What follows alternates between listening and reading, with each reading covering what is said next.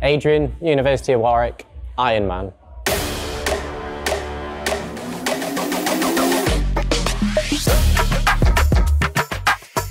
MVP or a team championship? Ooh, team championship. Play with your best friend or beat your biggest rival? Play with my best friend. No one said rival.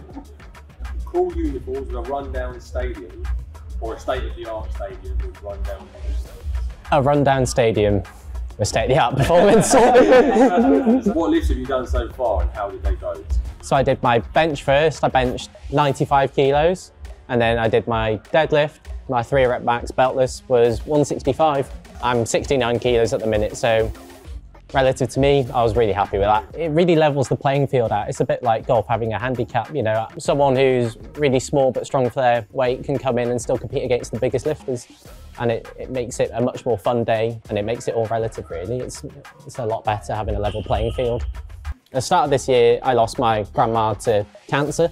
We were very lucky to have St Kentigern Hospice look after her in her final moments. So I chose to do an Ironman, sort of a feat above all, to try to raise money for the hospice. Even coming today, I've already had Grenade approach me and offer to sponsor me for my Ironman.